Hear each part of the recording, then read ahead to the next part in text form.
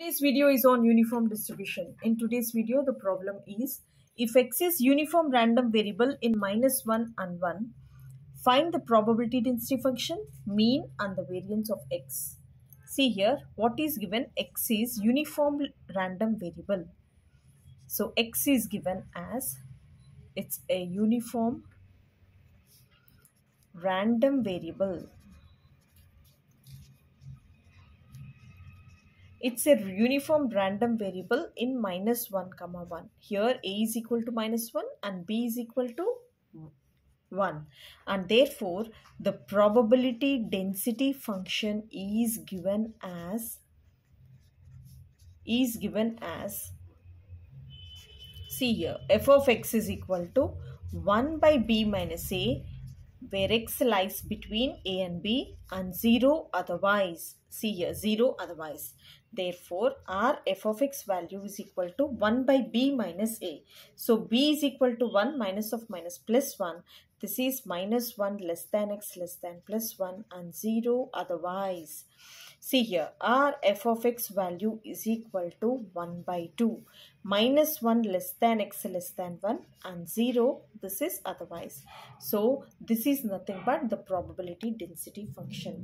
Therefore, first one, the probability density function is given by,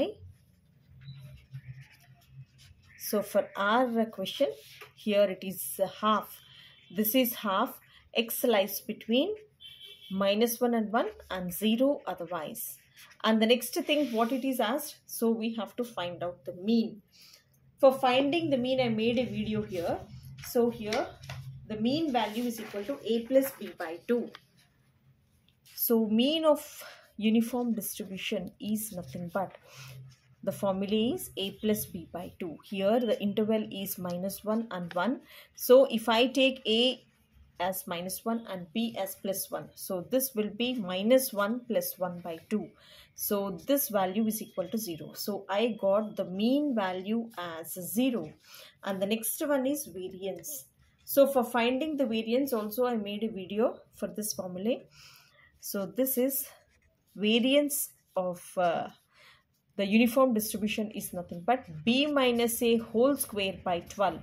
So here -1 and +1. So this is a and this is b. So the variance of x is nothing but, what is the b value? 1. And a value is -1, minus of minus plus 1 by 2. So which is equal to 2 square by 12. So which is equal to 4 by 12. And therefore the value here is 1 by 3. So if I cancel in 3 table, so this will be 1 by 3.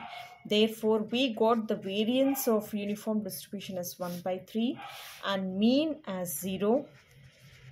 So the mean of x is equal to 0.